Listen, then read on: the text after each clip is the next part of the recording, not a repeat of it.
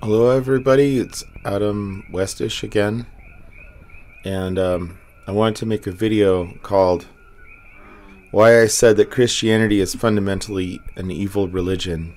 And I'm sure some of my Christian friends are wondering why I'd post something like that on Facebook. So let me read to you my post and then my own reply to my own post, because that's just the weird way I do things. And then I'll explain myself a little bit further. Okay, I wrote, Christianity is a fundamentally evil, controlling belief system that causes great death and suffering in the world. And then to clarify that, which I did a terrible job. Oh, sorry, the microphone's a little high. Okay, it encourages people to ignore the needs of others and demonize yet others, yet feel godly because they follow a book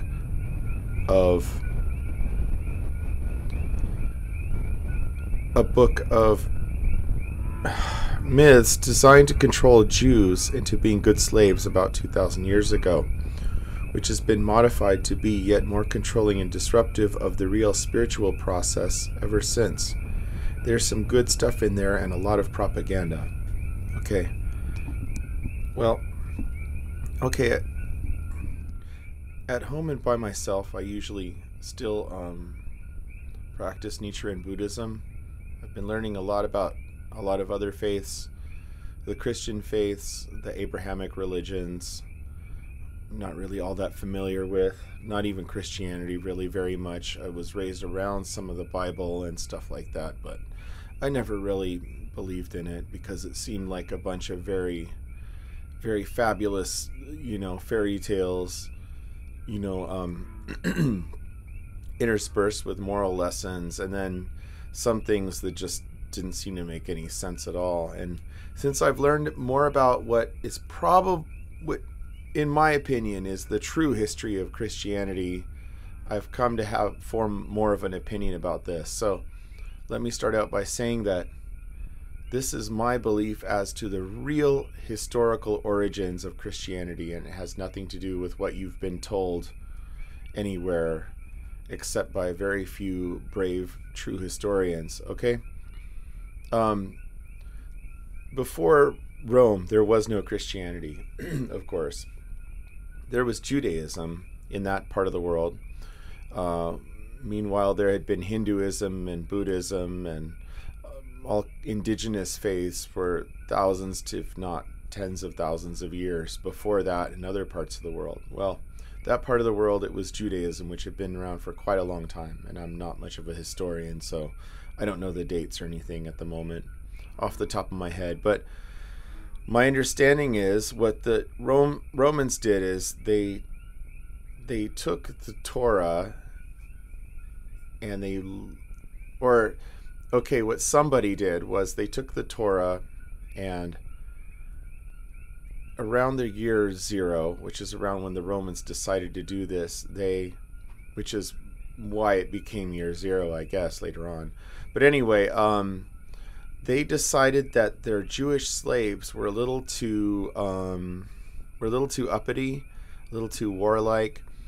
They had a faith that their god I guess at the time was somewhat warlike, and they had this idea that there would be a messianic Jew who would come down, a wrathful god, and one of them was called, I guess the main god was Yeshua, but I guess they had other deities that lived in the sky, and there's a constellation that was called Jesus or something like that in Hebrew, which I can't recall the word for Jesus in Hebrew.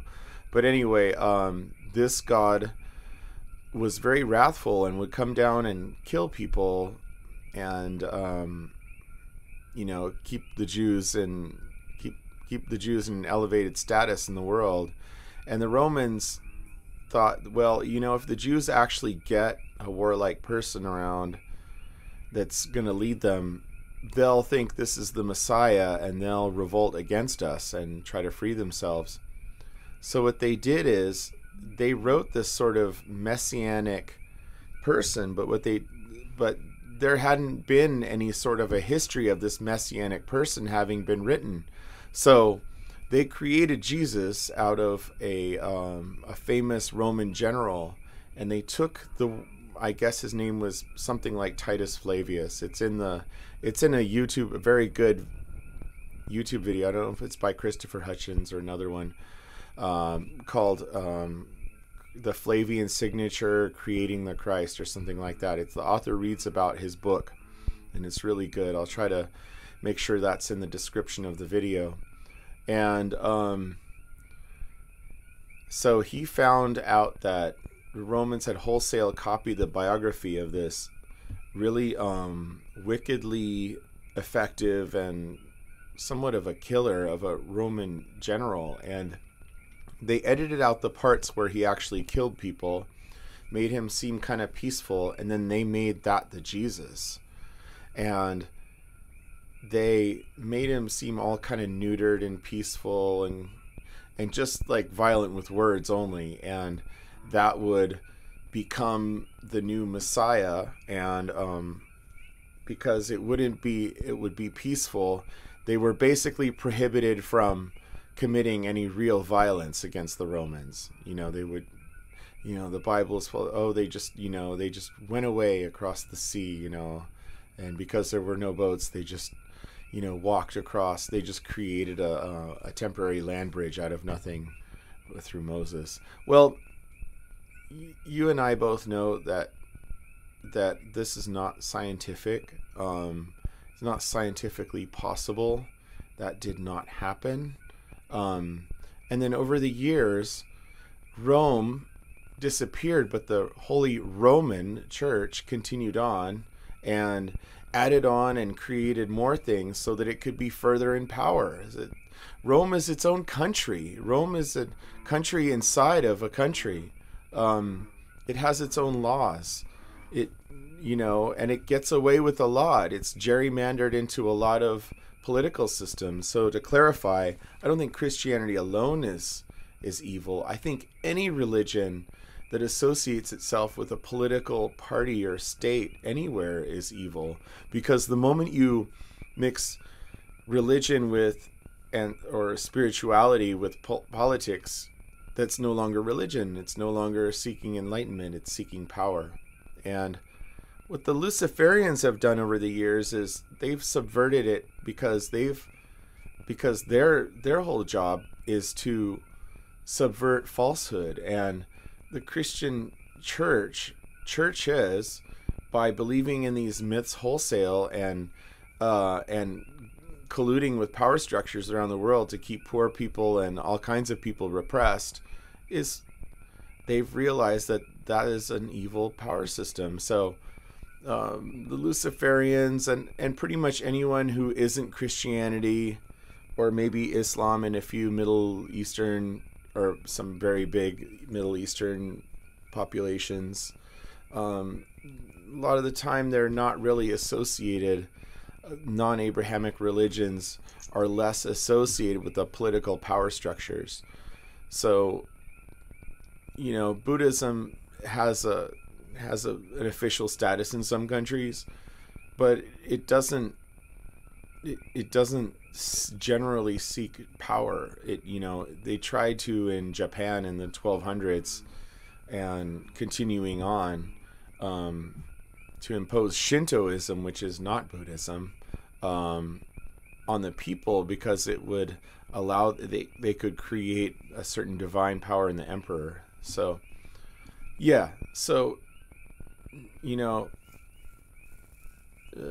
I would just say use your own discernment. I know some really devout Christians.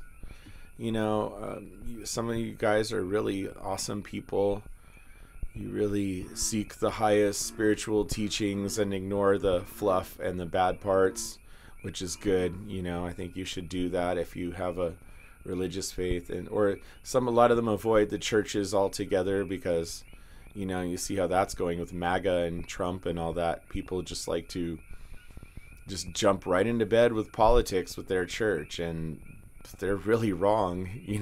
They're wrong-headed. They believe in lies, and they're going to destroy the world if they get in charge, because they're fascists.